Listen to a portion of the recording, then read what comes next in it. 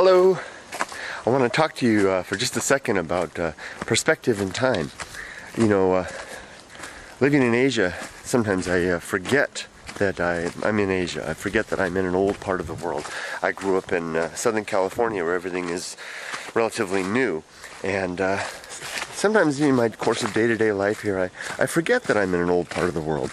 And yesterday something interesting happened that reminded me. It was one of those shocking moments that suddenly remember that I'm in an old country. My wife, Yumiko, asked me, she said, hey, would you like to go down to Kyoto to see an art exhibit? And, you know, I like art, so sure, what the heck, yeah, let's go. And I said, well, what is it? She said, well, it's a famous religious painting. There's a temple down in Kyoto that's going to be putting it on display. Oh, she said, sounds great. She said, yeah, it's a pretty limited opportunity to go see it. She said, this is the first time that, sorry, it's getting dark in here. She said, it's a pretty rare opportunity to see this particular painting. She said, it's the first time it's been on display in 1,000 years. In 1,000 years? I thought. I literally stumbled there for a second while she was telling me this. Can you imagine that? You know,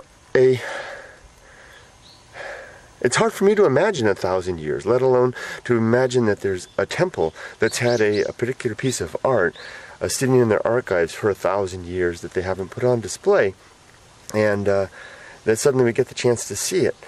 You know, I come from a place where, you know, a beach bungalow built in the 1940s, that's an old thing.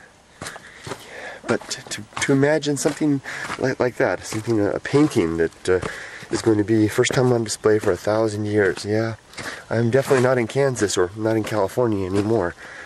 This is definitely a different world.